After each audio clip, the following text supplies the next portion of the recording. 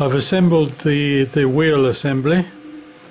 Initially I made the wheel as per the SVGs out of the plywood, but I decided I thought I'd experiment with printing the wheel in PLA wood in the hope that I wouldn't need to veneer it. So I've done that, I've put it in there, and I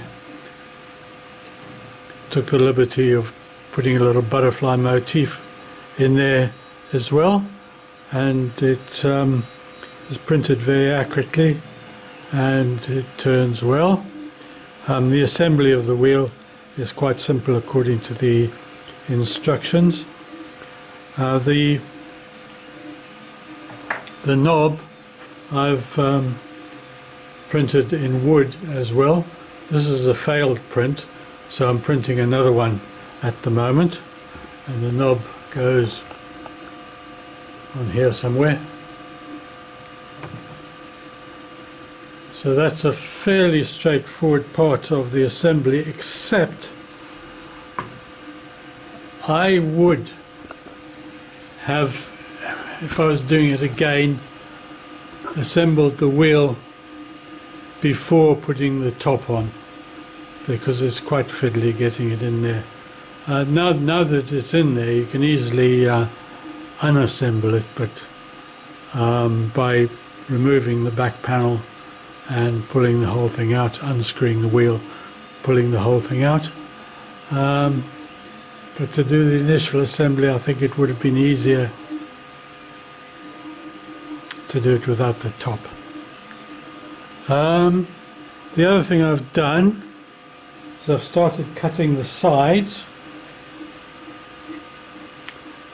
Here we are, and what I've done is I've only cut the slots halfway through the plywood, 1.5 millimeters, so that the outside is nice pristine plywood, and I'm quite pleased with the result because there's plenty of bend in it, and I should be able to wrap that around the sides without any difficulty.